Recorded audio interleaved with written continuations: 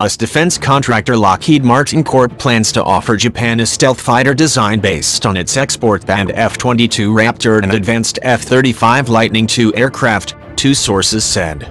Lockheed has discussed the idea with Japanese Defense Ministry officials and will make a formal proposal in response to a Japanese request for information, RFI, after it receives permission from the US government to offer the sensitive military technology, said the sources, who have direct knowledge of the proposal.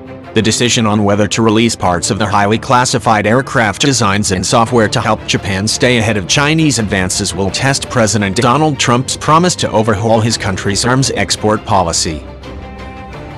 The proposed aircraft would combine the F-22 and F-35 and could be superior to both of them.